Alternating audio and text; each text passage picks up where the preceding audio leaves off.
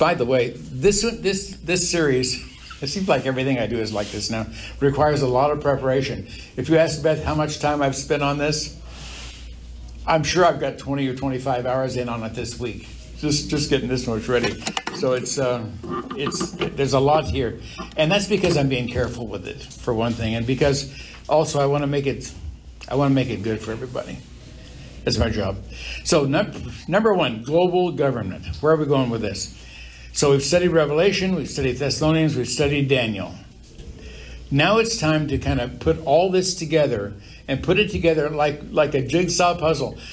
You know, when you take your wife somewhere and you go to a state park or something, this is what Beth and I do, and you find a puzzle somewhere and you just put the puzzle together, or you're not playing cards or playing poker with your wife and trying to beat her out of money. You figuring out I don't know where that came from. We don't play for money.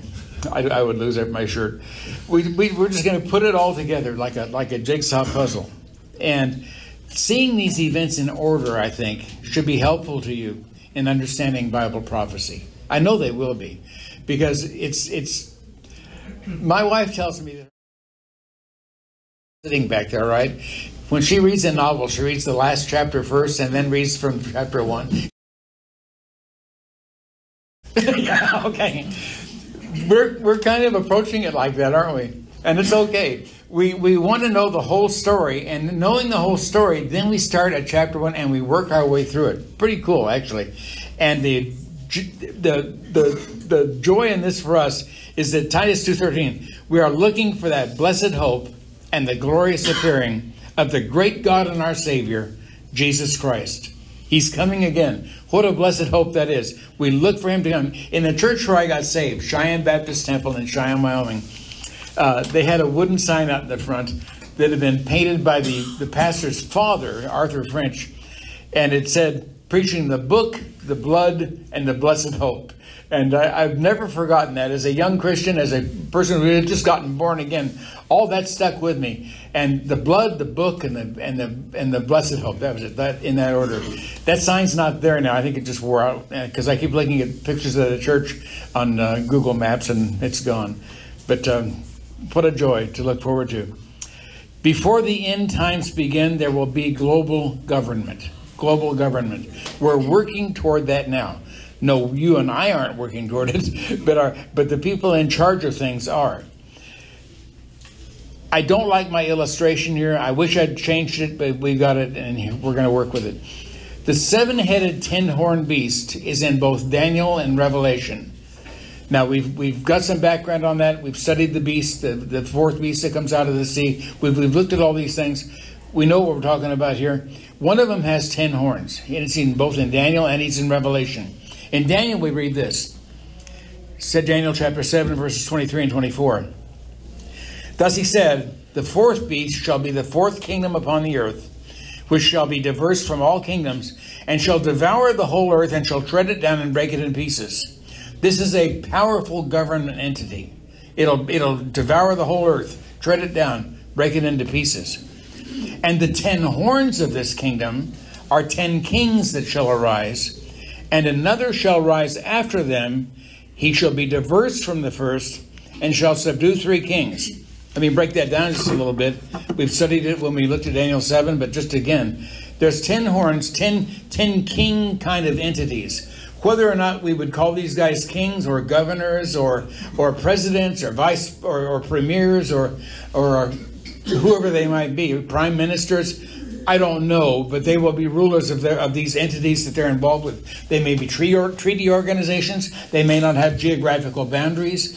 We need to be flexible on this because we're living in a world that's changing all the time right now. So here's the language we've got. The 10 horns out of this last kingdom are 10 kings that shall arise.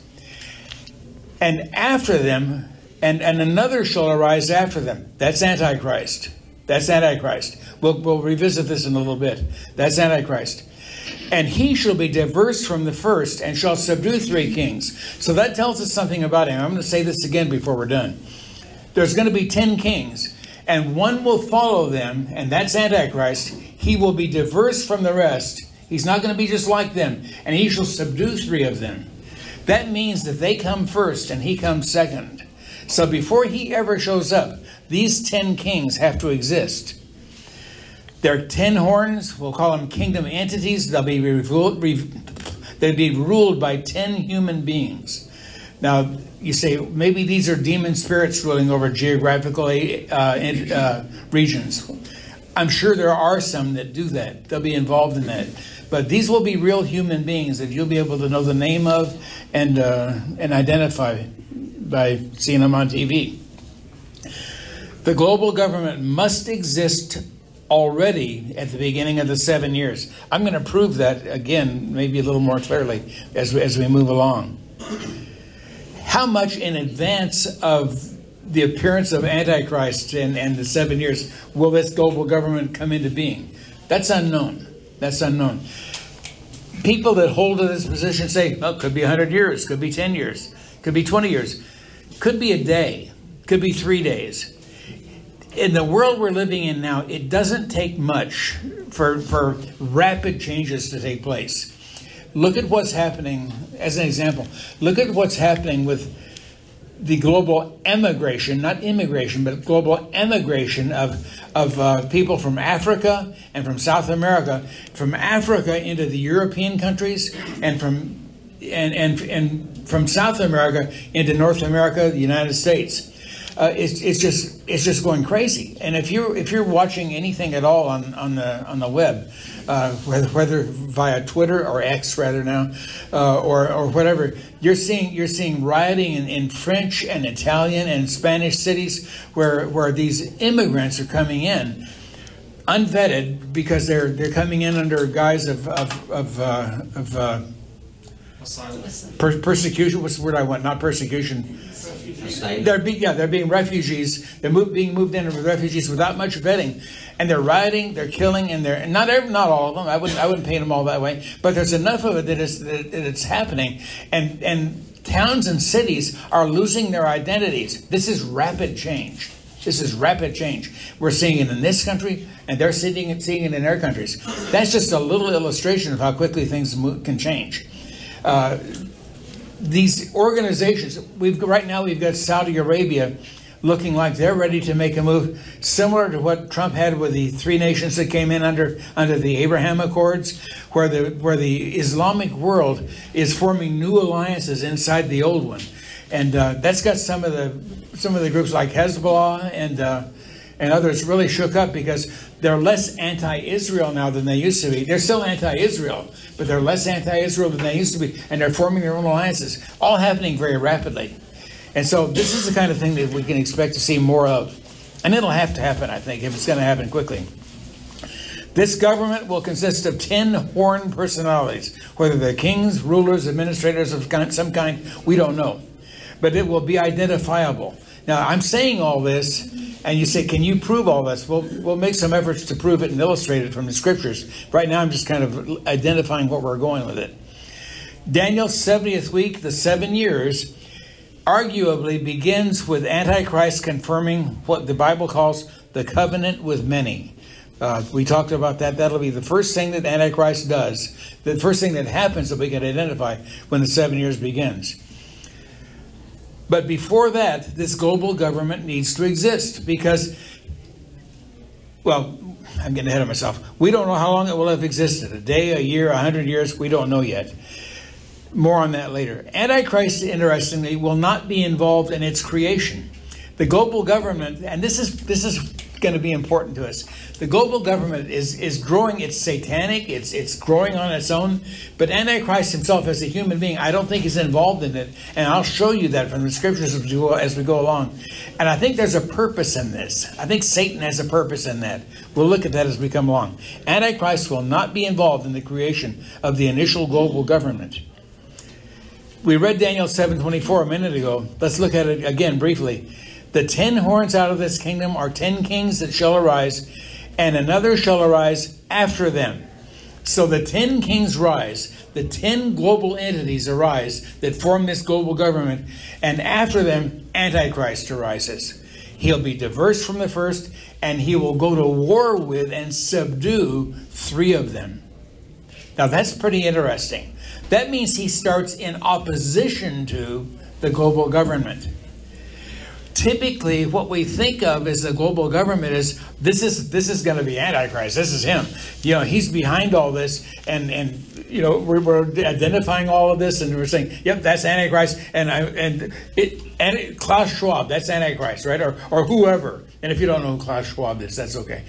But World Economic German guy, but evil, okay. But we tend to look around and we see things like that, and we think, oh, that's going to be it. Critical here for us to see is that Antichrist comes after the 10 kings have already come into being. After Antichrist comes, he will take over the existing global government. But I don't think he starts it. But from that point on, he will control it. He starts by putting down those 3 kings, and then begins to take control of the whole thing militarily. Restating that, different words. Antichrist will initially oppose the global government, and then he'll take control of it. Take it over completely. Make himself the head. Why mention that? This is where it gets really interesting, and we can begin to see into some of Satan's intrigues here. Some of Satan's purpose. This is a lot of speculation on my part. I'm trying to be biblically accurate with it, but you weigh it and evaluate it for what you hear and what you think yourself. You seek the Lord about this. Believers at that time will be the target of great satanic deception. Rob and I were talking just before class this morning. Everything is about deception now. I saw some Jake Tapper. I saw a CNN guy. I saw him talking to the Congresswoman Ayanna Pressley this week on TV, and he said, "Well, Congresswoman Pressley," he says, "what about this all these people coming in across the southern border?" He says, and yet you Mayorkas, you know, head of what is it? What's Mayorkas head of? Oh, Homeland Security. Yeah, thank you. I need the help. I need a lot of help. Marcus says the border is secure. We just have a humanitarian crisis. Oh, we're switching words. And Anna Presley says, she says, the border is secure. The border is secure. Well, you can look at 6 million people coming in over the border and know it's not secure, right? And he said, and Jake Tapper is like this. He says, how can you say the border is secure? She says, this is a Democratic talking point. She says, the border is secure. We have a humanitarian crisis. And in other words, we're not being invaded by all these people going across the border illegally. It's a humanitarian issue. And so we're not calling it an invasion or any of these other things. We're simply saying we've got a humanitarian crisis and people we need to love and care for. Oh my goodness. So this is deception. This is word twisting. This is deception. This is characterizing our age. It characterizes everything we do. So believers at that time will be targets of satanic deception. That's us. We will be the targets of this. Believers living now. There's a danger here that believers will see Antichrist oppose that 10 kingdom government and war against it. And then believers like you and I will maybe not so well versed in Scripture, maybe just say the average guy in the average church. We'll look at that and say, wow, look what he's doing. He's going against this evil global government. He's going against all this stuff that's fighting against everything we believe in. He's going against this government that's trying to destroy America, that's trying to change our culture. And then they will think, maybe that's the Savior. Maybe that's Jesus Christ coming again. And it's not like I heard all these people saying about the end times now. Maybe that's the Savior because he's opposing all the things that are opposing us. That's the great deception I see happening. In the past, and I want you to help me here. Oh, we had 3 minutes. In the past, we've had a lot of national and regional antichrists. People tend to find Antichrist in their local society, right? Wherever you're living. Name the face. Hitler. All right. I imagine many believers in Germany at that time thought Hitler's the Antichrist. Name the face. Mussolini. Well, I got one here. Benito Mussolini. And I imagine in Italy during the fascist World War II, many people identified him as Antichrist. Who? Mao Zedong. All right. You think believers in China tended to think that Mao Zedong was the Antichrist? I'm sure they did. I'm sure they did. What about this guy? Anybody know him? Pol Pot. Who said Pol Pot? Good for you. All right. The killing fields in Cambodia, millions of Cambodians killed, trying to build socialism in Cambodia, communism. Many people, reformers, have seen every pope as Antichrist with good reason, because they put Christians to death. I won't name him because he's just representative of all of them. And who's this guy? Nero. You can bet your life that believers living during the time of Nero, while he was setting Christians on fire and lighting up his garden parties with the burning bodies of Christians, they saw him as the Antichrist. But they weren't. They were a little Antichrist, but they weren't the Antichrist. There's coming an actual Antichrist that's not going to be regional, not national. We'll have a global Antichrist, and that's the one we're going to be talking about. I went a few minutes over. Let's pray and we'll pick up. Then this will be followed by a global Antichrist. I want to show you how I think this is going to fall out. A lot of this is my own speculation, but that's all I've got to offer right now. Let's talk about global government and what it's going to mean. First of all, we've got phase 1. That's where we are now. The 10 kings are forming, I believe, in some way right now. We don't know who they are. I just got through speculating. Maybe 2 of them would be Hamas and Hezbollah. Don't know. But there's going to be a time just before the 7 years begin when these 10 kings finally come together. They won't be real powerful. They won't be real united together in any sense at this point, because they're going to be united, but not yet. Let's see where this goes. I'll show you what I mean on the chart. We've got the 10 kings that have to form. This could be in a matter of days. It could be in a matter of months. Could be years. I don't know. We're not told. We just know that before the 7 years starts, the 10 kings have to come together. Following that, we begin the 7 years, Daniel's 70th week. 7 years, Daniel's 70th week. During that period of time, Antichrist will be present and working on the earth. You say, well, he must be alive here too then, right? Yes, he would be, but he's not significant yet. Once the 7 years starts, he's significant. And whether or not he'll be identifiable, probably identifiable, but not for sure until we see him reveal himself as a false god in the temple in the midpoint. So phase 1 is the 10 kings coming together in some way, some kind of an organization or a loose organization or confederation. Then the 7 years begin with Antichrist present on the earth. Notice, well, I'm getting ahead of myself. Right here is what Kim was talking about. This is where the Bible says that Antichrist will confirm a covenant with many. Some people say it's a peace treaty. Some people say it's the revitalization of the Mosaic covenant, the resurrection of the Mosaic covenant, which is where I tend to fall. But whatever he's doing, he's going to make a covenant with many. And I'm ahead of myself again, so we'll stop right there. Next, well, we'll call that phase 2. The first 3.5 years then of the 7 years will be when Antichrist consolidates his power, goes to war against some of the 10 kings, and consolidates them into a government that he can begin to rule. He will be the strong man. He'll be popular. He'll be looked at as a leader, as a rescuer. If you're a Christian living at this time, you say, well, I don't think we'll be there as Christians. Fine. If you don't think we'll be here, that's fine. But there will be Christians who get saved during that time. You have to allow that. And they'll be there. I think we'll all be there as long as we're alive.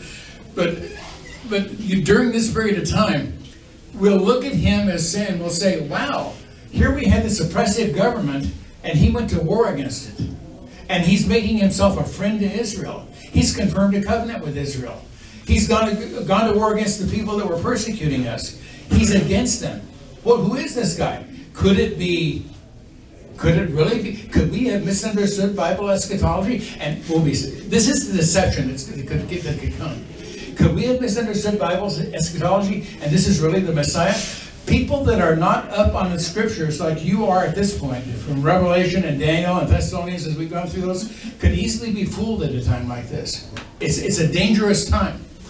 Following that, the 10 kings now, that government that he's taken control of, we're going to get into some detail on that, becomes a theocracy, a rule by God, but not the true God, but the false God. Antichrist himself, when he stands in the temple and he says, I'm God, worship me, and all the Jews particularly fall in line and say, you rescued us, you got us out of our troubles, and maybe what we're seeing this weekend is the beginning of those troubles. Don't know. I could see it as a possibility. I wouldn't even speculate that it is the case, but it's interesting to look at. It has to be interesting to look at. But he raises himself up and says, I'm your God, I'm the one you've been looking for. And they say, boy, he did put down the Muslim nations. He did bring things together. He did let us build the temple. He did make peace, and he did all this stuff. And we got the sacrificial system back. Everything's here. Maybe he's the one. He's the Messiah. Why did the Jews reject Christ? One of the big reasons was because he didn't lead a military revolt against Rome and make himself king. They didn't like him. This one will. This one will do that. He'll do the things that they want him to do, and he'll be very powerful. Following that, we get into phase 3. Now it's a theocracy. Now it's a theocracy. This is when the Bible says, Matthew 24, then shall be great tribulation, it says, after he presents himself as king, as God in the temple. Then shall be great tribulation. This is when the tribulation actually begins. That's the first time the word tribulation is used in the scripture, in this context. Great tribulation begins, and the wrath of, at some point in this, the wrath of God begins to fall, because God will cut the great tribulation short and rain down all of his judgments, the trumpet and bowl judgments on the earth, all during that 7 years. Interesting to think about now, those 10 kings are surviving all the way through. All the way through. I'm going to repeat this as we look at the scriptures on this, but they're surviving all the way through. That basic government structure stays intact for the whole time. And it will until the Lord Jesus returns at the Battle of Armageddon and puts most of them out of commission. You say most of them, yeah, we'll talk about that when we get to it. Not all of them, not right away. It's very interesting. There's a lot going on here. Any questions on what I just said? Yes. John? Explain the Mosaic covenant and how that would be. I will. I'm about to get into that in the lesson. We'll talk about that. Be patient with me. Okay. All right, so moving on. So that's the danger point, phase 1. That's the danger point for Christian hangers-on who are not really Christian, but they kind of understand the Christian message. Maybe they don't understand much, and it's very dangerous for them. And it's dangerous for uninformed believers also, who will look in the Antichrist and say, wow, maybe this is the Messiah, maybe this is the one, maybe this really is Jesus, maybe this is the second coming. The Lord Jesus warned that there's going to be many false Christs. If they say, I'm go out in the desert, don't go out in the desert. If they say he's in the secret room, don't go to that secret room. They're all phony. They're all phony. He says, if you want to know where I am, you'll know when you see me coming on the clouds with the angels of God from heaven in my glory. That's when you'll know where I am. But he says those will be false. So that'll be a great danger point for many people. People will look at the Antichrist and they'll see him as a hero and a liberator. I borrowed this clip. I don't watch this series on Netflix or wherever it is, but I thought this is a very appropriate clip to show. And imagine a guy coming into the situation like this. You people should be thinking that I am who and what I am because you need me. You need me to save you. Who possibly can? You're not the real heroes. You're not the real heroes. I'm the real hero. I'm the real hero. I'm the real hero. I'm the real hero. I'm the real People hero. will go after a guy like that. People, what that series is called. I don't watch it, but people will go after a guy like that. We want heroes. We want people. We want deliverers. We want people to come and rescue us, and it won't matter who he is at one point or another. People will just say, fall in line and say, "That's the guy. That's the one I'm trusting." Very scary. John MacArthur, I was listening to him yesterday he's starting to go through the book of Revelation. And he says he considers Revelation the most comforting book in the New Testament. And there was a lot of laughter from the audience, because it's all full of judgments and everything. It's the one that says more about the Lord Jesus than any book in the Bible. The prophetic scriptures, and particularly in Revelation, give us more hope, more confidence, more knowledge about our Savior and his plans for us in this world and for eternity than any other book in the Bible. It is indeed a comforting book. Just an amazing way. I never heard anybody say that before, but I loved it. So our first opportunity to recognize Antichrist when he finally appears is when he shall confirm the covenant with many. Tim LaHaye, a lot of these guys have always said when he signs a peace treaty with Israel, and we've talked about this before, it may be that. I don't think so myself, but it may be that. I'll allow for that. I think it might be something else. And we've talked about that a few times. Let's look at this. Daniel 9:27. We saw this when we looked through the book of Daniel, but here's the verse. Speaking of the beast, Antichrist, and he shall confirm the covenant with many for 1 week, 7 years.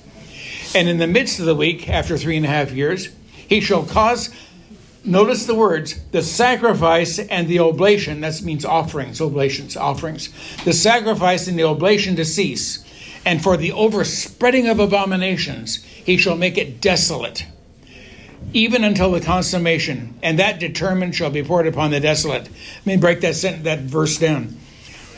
He'll confirm a covenant with the many Jews at the beginning of the 7 years. In the middle of the 7 years, he'll make them stop their sacrifice and their offerings. You might say, what sacrifice and offerings? Well, evidently it started back then, didn't it? All of a sudden it had started. Now he's making it stop. And for the overspreading of abominations, he shall make it desolate. In other words, what Antichrist will do at that middle of the week will desolate the nation spiritually. He'll make it desolate. And because of the overspreading of abominations, he shall make it desolate, even until the consummation. In other words, until the very end of the 7 years, when the Lord Jesus comes back in the battle of Armageddon, even until then, that determined shall be poured upon the desolate. This is the wrath of God being poured upon the nation of Israel. That is a capsule view of what's going to happen during the 7 years, all in verse 27. The key for us here that we're talking about is that he's going to start by confirming a covenant. Confirming a covenant. Now, we can only speculate as to whether or not we will know, you and I in this classroom, if the covenant's been confirmed. You say, well, everybody's going to know. Everybody will know. If it's a peace treaty, we'll all know. If it's this, we'll all know. Now, that seems likely to me. I think we probably will, but we're not guaranteed that. What if a secret agreement is made? What if he comes in the middle of this war that we just got started this last weekend? What if he comes in the middle of that when it gets really hot, really heavy, and nation Israel is back on its back, and they're maybe not even succeeding? We don't know what's going to happen. But he steps in and he says, look, he says, I'm going to guarantee you here a few things. Oh, and I got to stop. I know what I wanted to say earlier. Hamas has named this invasion the Al-Aqsa Flood. The Al-Aqsa Flood. Does that mean anything to you? Al-Aqsa is the name of the mosque on Temple Mount. This is all about the Temple Mount. All of it is all about the Temple Mount. The invasion, the whole operation is the Al-Aqsa Flood. This I heard from the lips of the Palestinian of the Hamas spokesman. He says it's because Israel has been doing something to the Al-Aqsa Mosque for decades, and he says, and we're not going to take it anymore. I mean, the whole thing's under the authority of the Palestinian Authority. I don't know what he can be talking about. But he says, we're not going to take it anymore. It's all about Temple Mount. This is quite significant because Temple Mount is the focus of all of this war. That's not plain if you're just watching CNN and Fox News. You got to hear what the guy from Hamas said. We understand as believers the significance of that. Well, will we know what's happened then when this agreement gets made, when this covenant gets confirmed? Probably, but maybe not.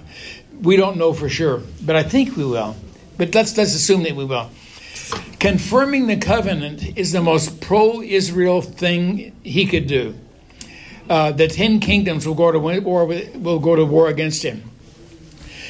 Let's say confirming the covenant means, as I believe it does, that it's not a peace treaty, but that he says, Jews, you can resume temple sacrifices.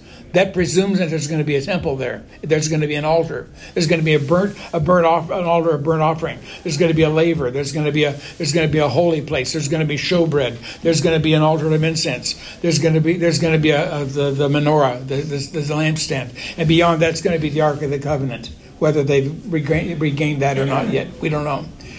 But all that's got to be in place some way. It could just be a tent when they start, like the tabernacle in the wilderness. That's all it takes. We know they've got the furniture all made already. If he confirms that covenant with the Jews at that time, is this interesting? It really is, isn't it? If he confirms the covenant with the Jews at that time, that's what they've been waiting for. We're going to say more about that.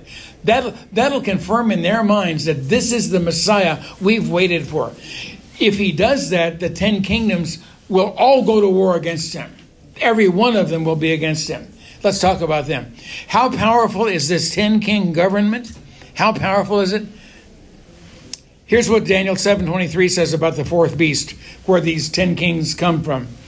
The fourth beast shall be the fourth kingdom upon earth, which shall be diverse from all kingdoms, and shall devour the whole earth, and shall tread it down and break it in pieces. This is a time of war. And these 10 kingdom coalition will go to war, and they'll wind up going to war against Antichrist himself. They're strong enough to tread down the whole earth, break it in pieces. What could happen right now to cause such a government to come into being? I made this slide before the war started, and so now I wish I'd changed the order of my pick list on the right. I'll show you what I mean. What could make this happen right now to make a 10-kingdom government like this come into being? One thing would be climate change. Let's talk about climate change, folks. King Charles in England says, we're willing to reduce the population of the world to stop climate change. That's his take on it. What a nutcase. Okay, what a nutcase. And then Joe Biden and the Green people all in the U.S. government, they'd go with that. The only country that probably wouldn't buy into that is China. They don't care what they do to their environment. Talk to a guy that lived in Beijing, and every time I took a shower, I'd sneeze and cough up all this black stuff out of my lungs every day because you're breathing coal dust all day long. But most of the world is all excited about climate change. If they made climate change the issue, it wouldn't take much to bring these 10 kings together on a single issue. What about a pandemic? We saw that work. You couldn't go to Walmart unless you gave them permission to, unless you washed your hands and wore a mask, and if you didn't have a mask, they'd give you a mask. And we just went through all that, and the whole world fell into line, right? Everybody but a few churches that were honest and serving in obedience to the Lord Jesus, because Christ is the head of the church. By the way, in our FBI report, I did some funny articles. I think they're funny. but one of them that's not so funny is in the second page where it says United Methodist problems. Be sure you read that today, because the United Methodists are having all kinds of trouble about going independent and getting out of the United Methodist churches and the United Methodist denomination, because they don't believe in making homosexuals bishops and so forth, and they're trying to get out and take their property with them, and they're not able to do it because they've got a mixed up church organization where they've got a bunch of guys that are the head of the church instead of Jesus Christ. That's the whole problem. They're not New Testament churches. Big problem. Just refer to the article. But it could be pandemic. It could be the threat of war, and here we are now. Hamas, Hezbollah, Iran. Iran says they're in support of the invasion. Pakistan, with nearly 300 nuclear warheads, is in favor of the invasion. You have something, Carlene? Okay, is in favor of the invasion. Qatar is in favor of the invasion. Saudi Arabia is in favor of the invasion. They're all lining up now, and it wouldn't take much for 10 of them to come together and be very powerful. Right now, the Arab world is kind of disunified. Shiite, Sunni, different countries. Wouldn't take much for them to come together around this, and we see them actually doing it. Threat of war. Threat of famine. That's the last on my list, but that could be one. Lots of things. My point here is lots of things could come together to make this all happen. We don't know what it's going to be, but it's going to be something.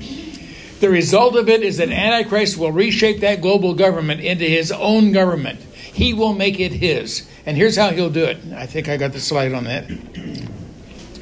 Verse 10, chapter chapter 9, verse 24 of Daniel.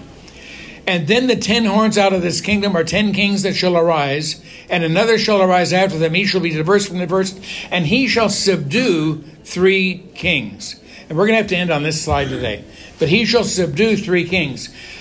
Antichrist will take 3 of those 10 kings, and he will go to war against them and humiliate them. That's what the Hebrew word there means. He will humiliate them and bring them down to the ground. He will reshape the global government into his own government. And immediately after he does that, the other 7 will fall into line. And he will be in charge. Next week we'll pick up, we will use it to promote the worship of himself at the midpoint. Now next week we'll start right here. The key to understanding what Antichrist is doing.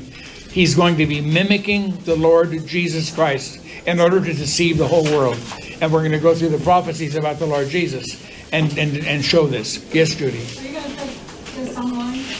It'll be online when I get my webpage finished. There may be Will it be called Global Government? Or what? No, it'll be called the Prophetic Calendar.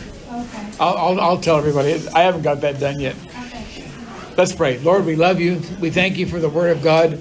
We thank you that you said to us, behold, I've told you all these things in advance, and you have. We thank you that you've made us wise concerning the things that are going on in the world. And we pray that you'll make us wise in our Christian walk, circumspect in our lives, and careful about how we live our lives for the Lord Jesus Christ. We know, Lord, that we're at a time, if we ever had been, when we don't have the privilege of just being fooling around about being Christians.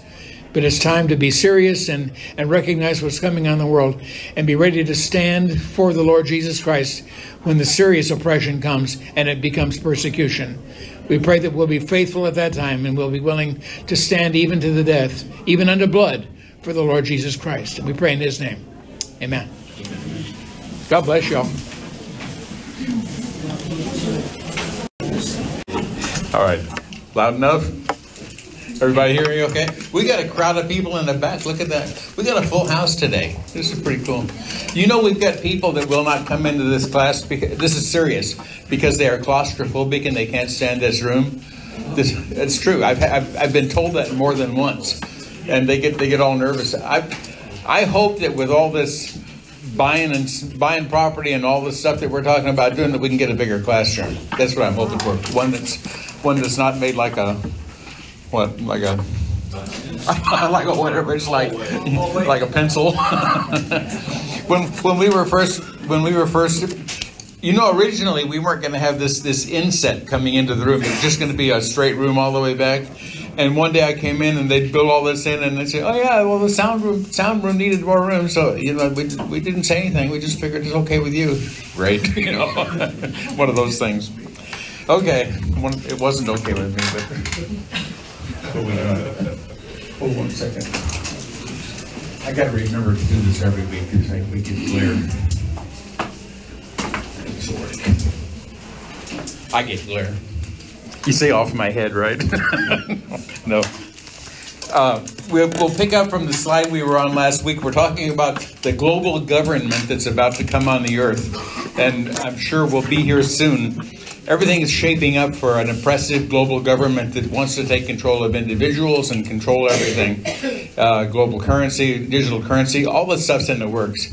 And with what we've got going on in Israel and Hamas right now, we talked about it last week and the week before, but particularly last week. Because last week when we came in, Hamas had just got done attacking Israel, right? And I asked the question, okay, everybody knows Israel's at war. What country are they at war with? And there's no country they're at war with. They're at war with an organization. And that plays very well into the whole idea of the 10 kings in the last global government. Because we don't know if those kings will be national entities or geographical entities or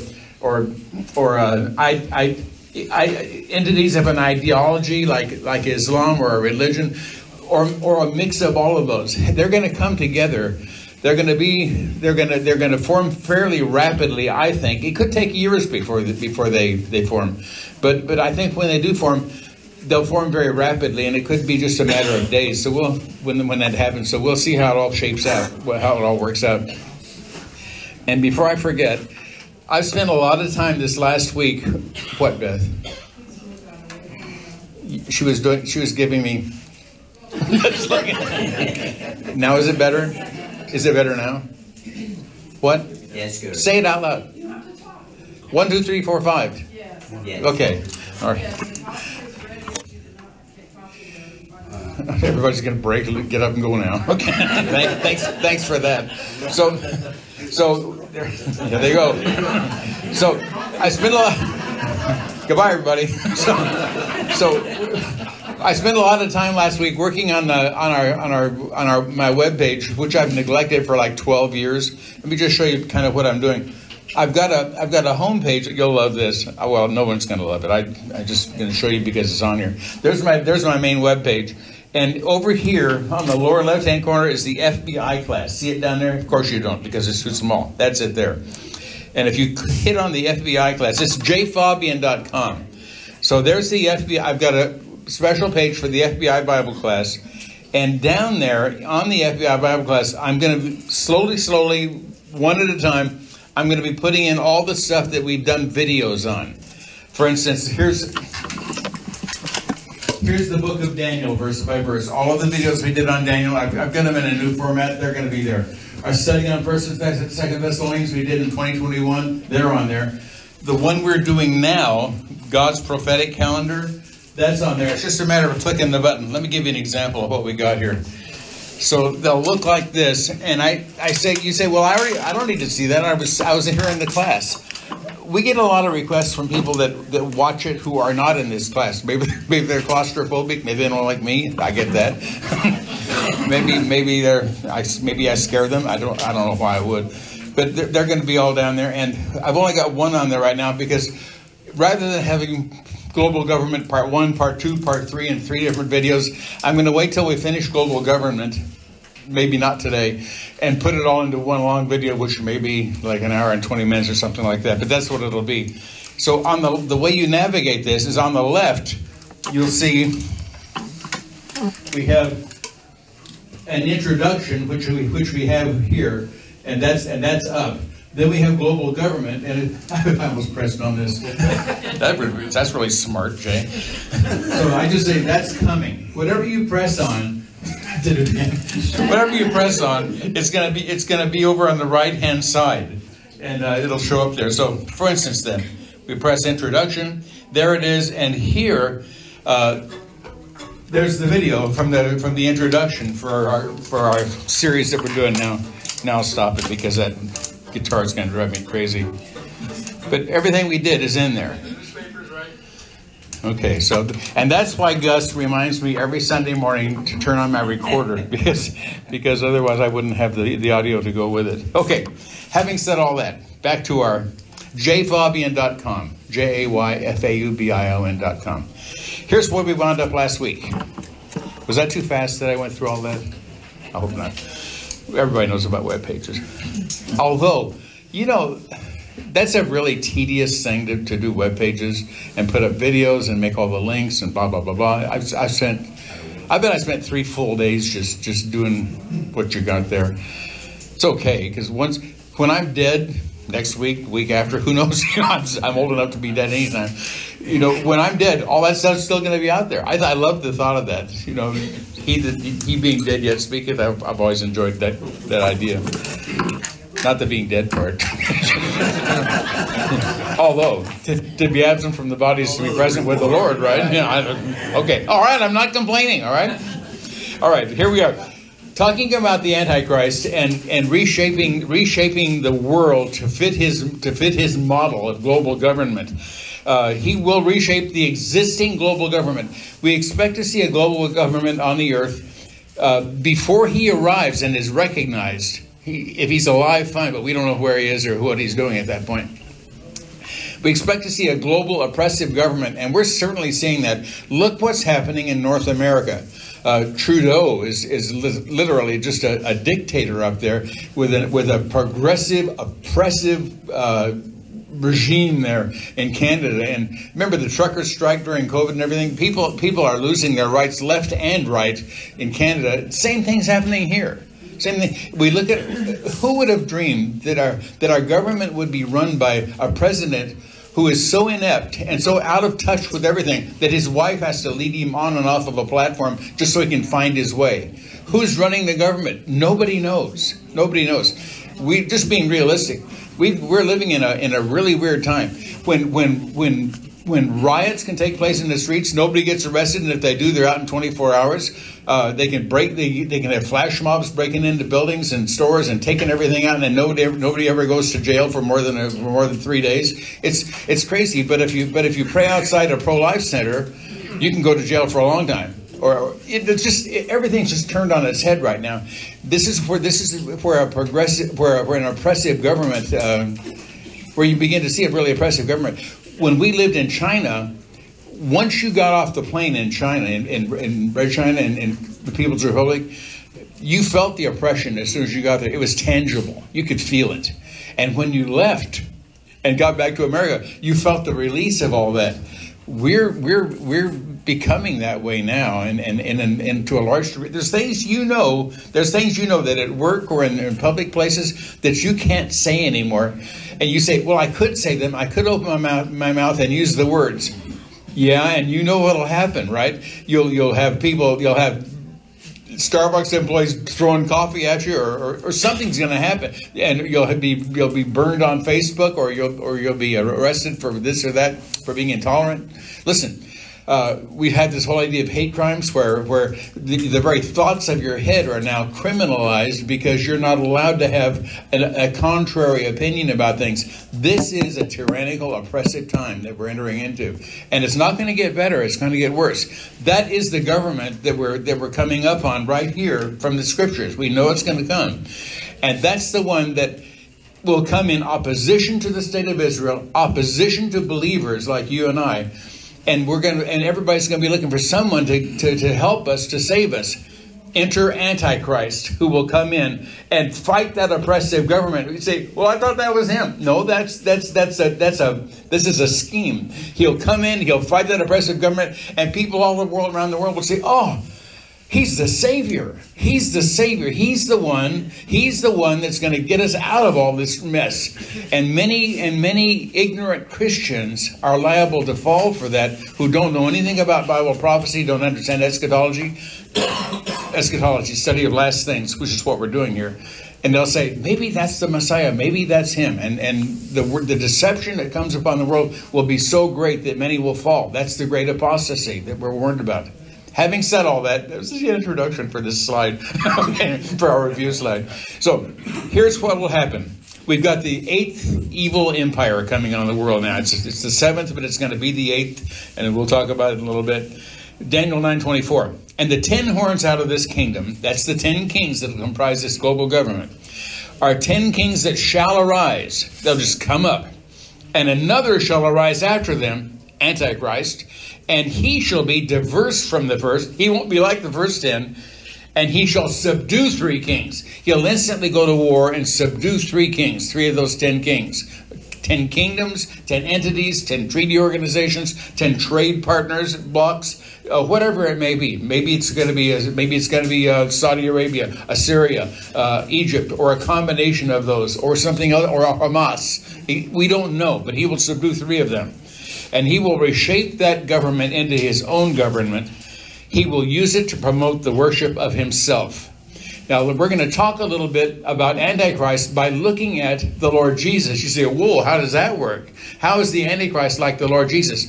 Antichrist means antithesis of Christ, the opposite of Christ, a substitute, a phony, a fake. He is a fake Messiah.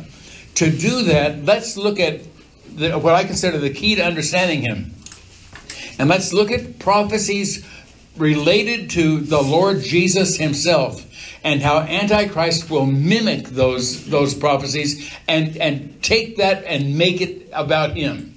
You say that's like somebody coming into a job, and somebody's been doing into a workplace, and somebody's been doing a really good job for 10 years, and some guy comes in, a new guy, and takes all the credit and gets promoted, right?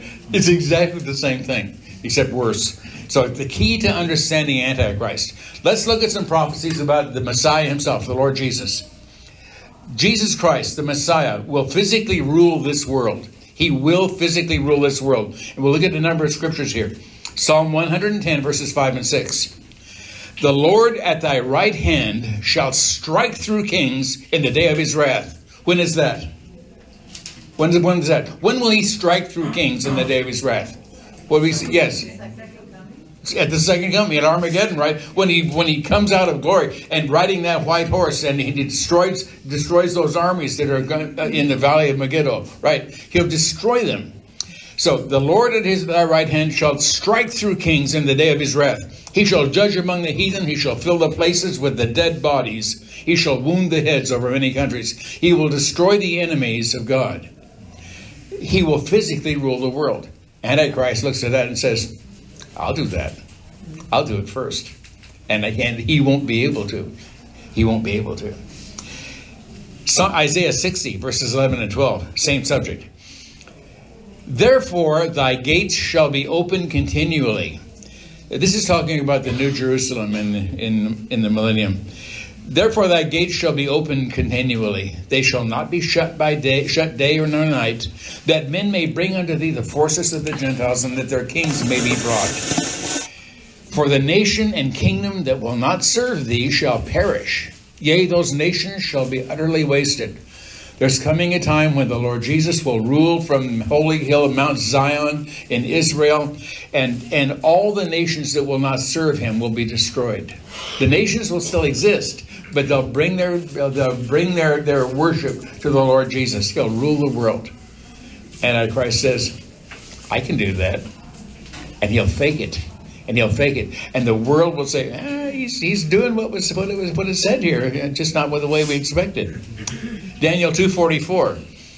And in the days of these kings, what kings? The 10 kings that we've been talking about in this study. And in the days of these kings shall the God of heaven set up a kingdom. Who's setting up this kingdom? God will set it up, not Antichrist. God will set up a kingdom which shall never be destroyed. And the kingdom shall not be left to other people, but it shall break in pieces and consume all these kingdoms, and it shall stand forever. So these nations come into the millennium, and they still exist, and now Almighty God sets up his kingdom that shall never be destroyed, and eventually all these nations kind of just go away because there's only one kingdom left, and that's the kingdom of heaven. We look forward to that. And Antichrist says, I can do that. I can set up my kingdom in Jerusalem, and I can rule, and I'll bring it all together, and it'll be about me. Again, Revelation chapter 2, verses 26 and 27. And he that overcometh and keepeth my works unto the end, to him will I give power over the nations, and he shall rule them with a rod of iron.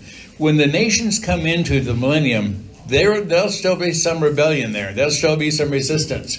He will rule them with a rod of iron, not with a soft hand, not with an ease, not with a feather, but with a rod of iron, and bring discipline to the world.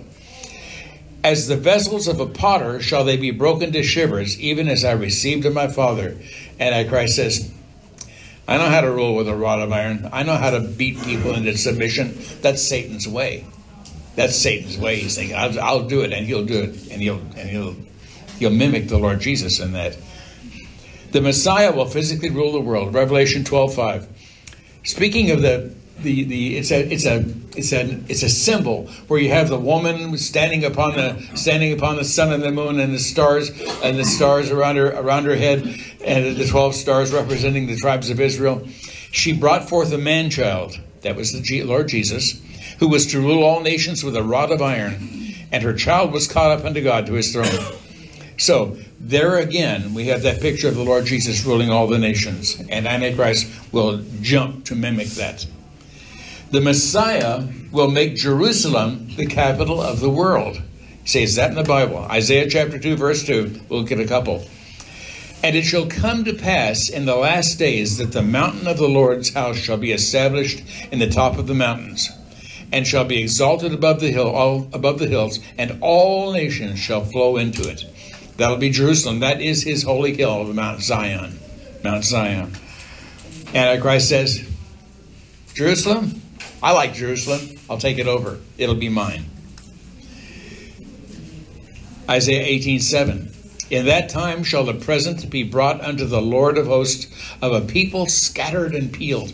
Imagine that. Now, when we're talking about people, scattered and peeled, beaten up, Jews and believers all around the world, but particularly the nation of Israel here is in view. And from a people terrible from their beginning hitherto, a nation meted out and trodden underfoot, whose lands the rivers have spoiled, to the place of the name of the Lord of hosts, Mount Zion. There it is again, Mount Zion. Everything is centering around Mount Zion in the city of Jerusalem. Zechariah 14:16. And it shall come to pass that every one that is left of all the nations which came up against Jerusalem, Armageddon, shall even go up from year to year to worship the King, the Lord of hosts, and to keep the feast of his tabernacles. And so here's the idea built in here, enclosed in that everything is going to be about Jerusalem. They're coming up against Jerusalem, and Jerusalem being the center of everything. If you turn on the news today, what's the center of everything on the news? It's all about Jerusalem, right? You would think that just a small nation in the Middle East, like you got Saudi Arabia, you got Jordan, they're about the same size as Jerusalem. Saudi Arabia much larger, as Israel rather. Saudi Arabia is much larger. You say, well, why does it always have to be newsworthy? Because of all the hatred of the Jews. Mm-hmm. And I hope there's none of that in here, because it's ungodly and it's wicked. But this is the miracle of God, that Israel exists even at all as a nation today. And they're still there. And God brought them back together so he could judge them in the land. So, as I say, Antichrist will look at that and say, Jerusalem, gotcha. I'm gonna make it my capital. Next one. The Messiah will begin making temple sacrifices again. I probably misworded that. The Messiah will begin allowing temple sacrifices again, requiring them. Ezekiel chapter 43, verse 18. This is all about the millennial temple and all that Ezekiel's talking about there, talking about the dimensions and the size the dimensions of the temple and what it'll look like, how it's going to be made. And he said unto me, Son of man, thus saith the Lord God, these are the ordinances of the altar in the day when they shall make it, to offer burnt offerings thereon, and to sprinkle blood thereon, during the millennium. Yes, there will be animal sacrifices during the millennium in the temple. Antichrist says, I'll take care of the temple business. I'll do that. I'll make a covenant with them. I'll reinstitute the sacrifices. And eventually, I'll tell them I'm God, and they'll worship me. Hey, Jay? Yes, sir. Is animal sacrifice practiced anywhere in the world today? Yes. Yeah, the Muslims do it. Yeah. Oh. Yeah. Beth has a cousin named Scott Reeves, and for a long time he raised goats, and he said he sold them to the Muslims and Islam and people like that. Then they would take them and use them for animal sacrifice right here in Indiana. Still doing it. Egypt and everywhere. Oh yeah. I am from Egypt. Are you really? The Muslim. It's not uncommon, is it? Yeah. Yeah. Yeah. In this excellent sacrifice. So yeah. And that's not going to go. The Mosaic idea, the Mosaic version of animal sacrifice will exist during the millennium. Jeremiah 33, 16 and 18. I skipped verse 17 just for context. I had to get it all on one screen. In those days shall Judah be saved, and Jerusalem shall dwell safely. Oh, when will this be? In the millennium.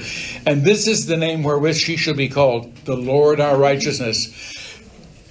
You say, where do you want to go this summer on vacation? Hey, let's go to Jerusalem. The Lord our righteousness. That's Jerusalem. People think of it in that way, not like a boiling pot or a like we think of it today, but a place where we just think of it as the Lord our righteousness. Neither shall the priests, the Levites, want a man from me. In other words, they won't lack a man from me to offer burnt offerings and to kindle meat offerings and to do sacrifice continually. So that'll be characteristic of the temple there in Jerusalem. The Messiah will set up a worldwide pilgrimage to Jerusalem. Isaiah 66:20. A pilgrimage means you're going to leave one place and go and travel with a religious, spiritual sense to it, to another place to do something, right? And they shall bring all your brethren for an offering unto the Lord out of all nations, upon horses and in chariots and litters, upon mules, upon swift beasts, any way you can get there, to my holy mountain Jerusalem, saith the Lord, as the children of Israel bring an offering in a clean vessel unto the house of the Lord. So worldwide, people will begin making pilgrimages to Jerusalem. You know that every year there's a huge pilgrimage to Mecca, by many of the Muslims, and they go to, what's it called, the Hadith? I don't remember what it's called. But they go to that big black cube there, and that'll be nothing compared to this, and no doubt Antichrist will look at that and mimic it, because he will have made Jerusalem his capital for as long as he can hold it. Merchants from the sea will bring him goods, Messiah, silver and gold. Here's the scripture, Isaiah chapter 60, verse 9. Surely the isles will wait for me, and the ships of Tarshish first, to bring thy sons from far, their silver and their gold with them, unto the name of the Lord thy God, and to the Holy One of Israel, because he hath glorified thee. Jerusalem will become a wealthy city, and Israel a wealthy nation, because all the world will bring their riches into it, because that's where Jesus is. Antichrist will say, I'll make it the center of commerce, I'll make it the center of everything, and I'll be wealthy, and I'll have it all. The Messiah will sit in the temple personally and accept worship. Isaiah 66:23, it shall come to pass from one new moon to another, and from one Sabbath to another, shall all flesh come to worship before me, saith the Lord. Eventually, the world will turn, and they will all make their way to Jerusalem and worship before the Lord Jesus Christ. Antichrist will say, well, you know what he's going to say. The Messiah's forerunner will be the real Elijah. Malachi 4:5. Behold, I will send you Elijah the prophet before the coming of the great and dreadful day of the Lord. We know that the day of the Lord is presaged by signs of the sun and the moon sun going dark, the moon turning to blood, stars from heaven falling upon the earth, and people run and they hide themselves in the rocks and the caves and say, who can save us from the wrath of the Lamb? Who can save us from him that sitteth on the throne? And because the day of his wrath has come, right? That's the day of the Lord. That begins the day of the Lord. Well, the forerunner will be Elijah for all that. And you say, well, how will that be? I think he'll be one of the two witnesses that we talked about, and I won't go into detail now. The Messiah will defeat Assyria and Egypt. Now, this is pretty interesting. If you look at, I bet it's interesting for you. If you look at a map today, you've got Gaza. Well, I can't do the detail. Okay, we'll look at this later. I got detail on it later. But Assyria is who? It's Iraq. Nineveh is encapsulated. The old city of Nineveh is encapsulated in the Iraqi city of Mosul. That's where Nineveh was, right? That's where Jonah went, right?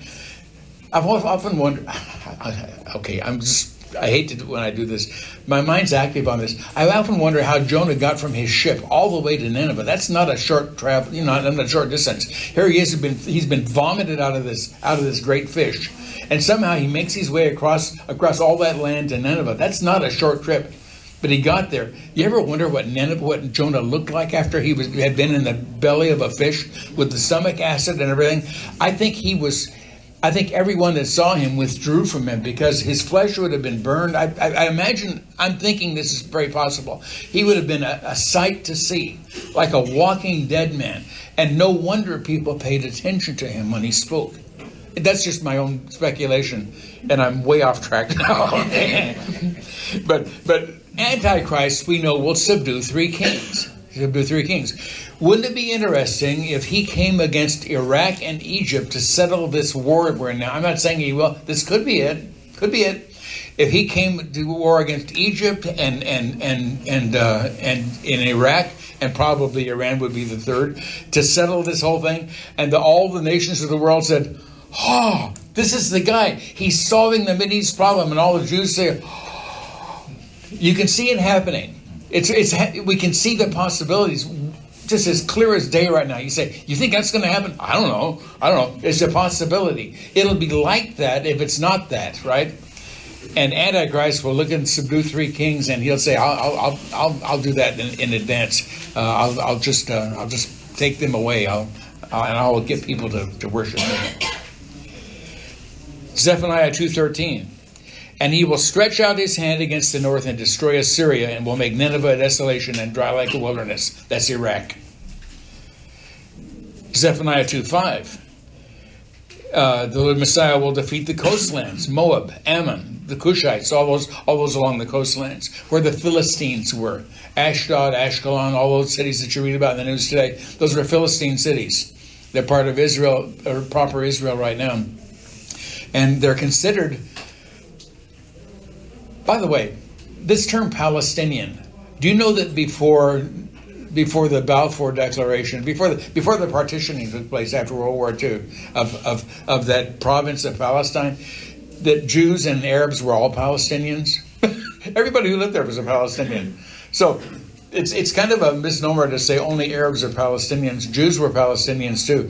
The partitioning made a difference because the nation was made then, and Jordan was formed as that second state. They say that everybody says they went a 2-state solution, right? Well, Jordan was one and Israel was the other. And it just didn't work out real well because Israel was at war immediately with all the Arabs. But it's the Messiah, when he comes, will defeat the coastlands, Moab, Ammon, and Cushites. Here we are in Zephaniah 2:5. Woe unto the inhabitants of the sea coast, the nation of the Cherethites. The word of the Lord is against you, O Canaan land of the Philistines. I will even destroy thee, that there shall be no inhabitant. Antichrist will accomplish that and bring his own kind of peace to the region in order to gain the worship and obedience of the nations around him, particularly Israel. Messiah will die and be raised from death. Now, this is really interesting, and we'll do a whole session on this, so I won't go into detail. The prophecy of the Lord Jesus is, "For thou wilt not leave my soul in hell," David wrote, "neither wilt thou suffer thine Holy One to see corruption." Jesus was killed on the cross, literally dead for 3 days, and his body was never corrupted, and he was raised from the dead. The scriptures say he was raised by the power of the Holy Spirit. The Bible says the Father in heaven raised him from the dead. And he says, if you kill me in 3 days, in this body, in 3 days I will raise it up. And he rose it up. The entire Trinity, you see the entire Godhead raising Jesus Christ from the dead. Antichrist will mimic that when he receives the mortal wound from the sword. And then he appears, and then he is apparently raised from the dead. We'll spend time on talking about that. That was fulfilled in the Lord Jesus. Not in the Antichrist. And another one that's actually fulfilled. The Messiah will institute a new covenant. This is an important verse, an important scripture. We'll spend a session on this too. "Behold, the days come, saith the Lord, that I will make a new covenant with the house of Israel and with the house of Judah." What was that new covenant? Well, you've got it in your Bible right now. Old Testament, New Testament. Old covenant, new covenant. That's all that means. The new covenant is the gospel. It's the grace of God. It's the new covenant he makes where he gives us hearts of flesh and writes his name upon our hearts, right? And the Lord our righteousness becomes written on our hearts. That's the new covenant that he makes with people where we are saved by grace through faith, right? Antichrist will come in and say, "Jews, I'm going to make a covenant with you. I'm going to confirm the covenant with many." That's what it is, I believe. And he'll reinstitute animal sacrifice and do something with their temple. That was fulfilled in Christ. Antichrist will mimic that. So in my estimation, Antichrist will paint himself as a liberator when he comes in, as a savior, not a conqueror. Yes, he will conquer, but he will beat down the nations that are causing all the trouble and bring himself up and put himself up on a pinnacle and show that he is the one that everybody owes their gratitude and their worship, their obedience to. He will be the one. That's probably why Revelation 17:11 says this. Speaking of the last beast empire, we'll probably look at this at least 3 times before we're done here. But the beast that was, we're not talking about the 10 kings now. We're talking about the last beast empire, which comprises the 10 kings. The beast that was and is not even he is the eighth, and is of the seven, and goeth into perdition. You say, what does that mean? What does that mean? The beast that was, that's the empire that was. That would have been the Roman Empire, and is not. It went away. The Roman Empire fell. Even he is the eighth. Here it comes again in a different form. It's of the seven. It was basically the old Roman Empire. Now it's something new, and he is the eighth now, but he was of the seven. So it's kind of, people like to say revived Roman Empire. I don't like to say that, but because it's not very Roman anymore. But it did comprise all those nations around the Mediterranean, and particularly all those that had control of Israel. And he goeth into perdition. He goeth into perdition. It's suited only for the lake of fire. But that's why it says that, I think. Revelation 17:11. He is of the eighth, he is the eighth, he was of the seven, but it's all going to hell. If you want to put it in those terms, it's all literally going to hell, because Antichrist is a child of hell. Revelation chapter 17, verses 9 to 11. Let's just read a little bit here. And I know I got an animation here, so let me make sure I don't miss it. And here is the mind which hath wisdom. Now that's important, that we don't just skip past that. We won't get a lot of this unless we apply our minds to it and do some study. You won't just get it by listening to me. I know that won't work. Okay, listening to me, all you get is me. This is a mind that has wisdom. It requires it. So he says you got to do some study. You got to have some understanding on this. Take your time. Read the book of Daniel. Read Revelation. Read the Messianic prophecies. Read them for yourself. He says, this is the mind that has wisdom.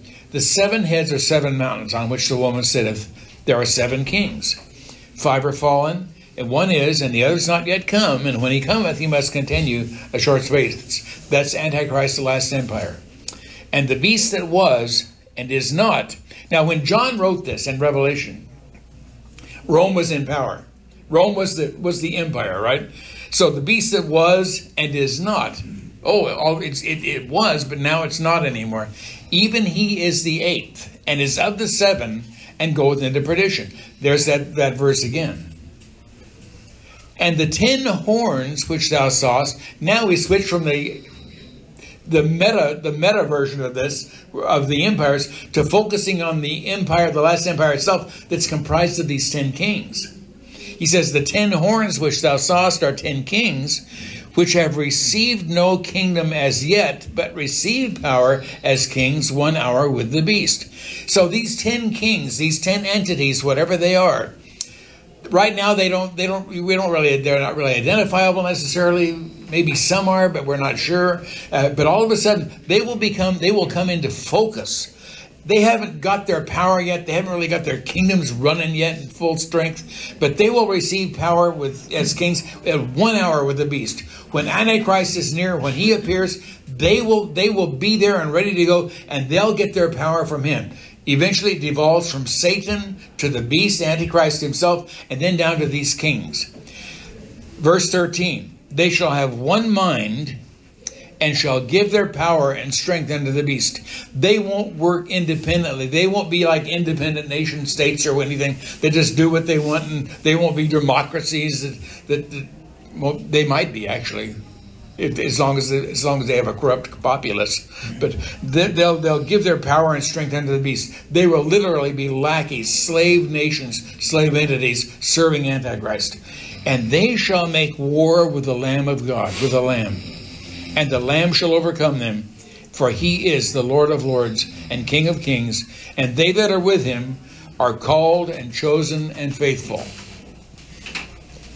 Now that's a lot to take in. So remember, here is the mind that hath wisdom. Be patient with yourself as you study these things. Be patient with yourself. We don't get it all at one time. I've been doing this for more than 50 years, and I'm still studying it and trying to get it all in my head. What have we learned? I think we'll finish this. Things don't change very much for the kings over the 7 years. You start with 10 kings. And when we get to Armageddon, we still got 10 kings. That global government of those 10 kings will be there present all the way from the beginning of the 7 years, all the way through and right to the end. The government changes greatly, though, right at the midpoint. Because at the midpoint, when Antichrist stands in the temple and says, I'm God, worship me, it becomes a theocracy. It becomes a theocracy. That's really when the eighth empire really becomes obvious. Because he'll say, I'm God, worship me, and many of the Jews, most of the Jews, I think, probably will, and many of the nations will. If we believe, and here's some of the danger and a bit of a warning. If we believe that all we need is an oppressive, anti-God government to be in the end times, are we having one now? It's just about generally acknowledged as that's what we're getting right now. If we think that's all we need to be in the end times, then we are prime candidates for seeing Antichrist as the deliverer when he shows up, instead of the evil that he is. If somebody comes in and rides on his white horse, right? Not a literal white horse, but metaphorically, rides in on his white horse and delivers everybody from the oppressive government, right? We'll say maybe he's a Messiah. Christians must be wise. You should be wise. I think you can see the scriptures here. You should be wise about this, and you won't be fooled. We have to have a mind that has wisdom. 7 heads, 10 horns. Let's simplify. There are 7 kings, 5 are fallen, 1 is, the other is not yet come, and when he cometh, he must continue a short space. 5 are fallen. Let's look at this quickly, and then we'll finish today. We've done today, and I'll make the video. I've got 3 minutes to do this.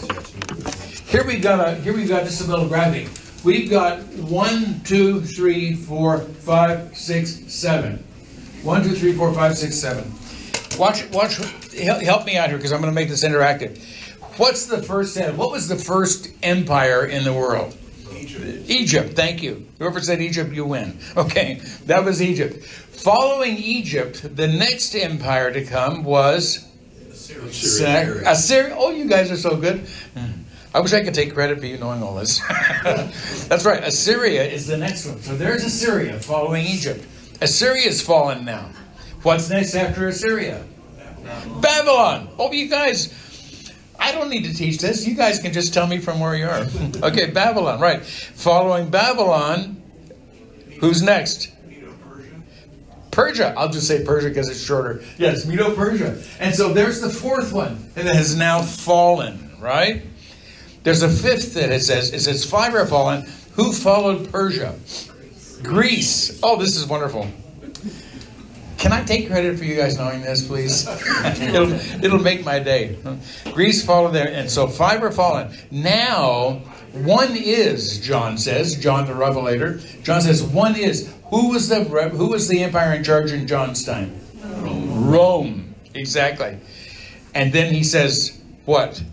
There's 1 more to come. The other's not yet come. And when he cometh, he must continue a short space. And it's going to be Antichrist's empire. And it will be all about, okay, so Egypt, Assyria, Babylon, Persia, Greece are fallen. Rome still is. The other's not come yet.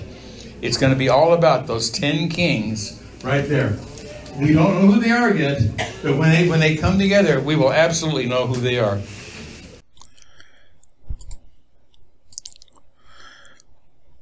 Let's talk a little more about those 10 kingdoms, those 10 entities that are like kingdoms, however we may find them.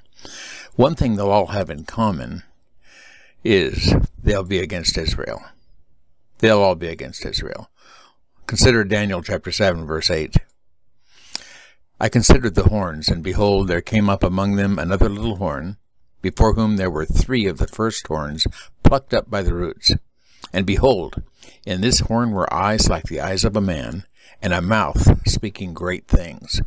So 3 of the first horns of the 10 were plucked up by the roots, absolutely conquered, humiliated by Antichrist.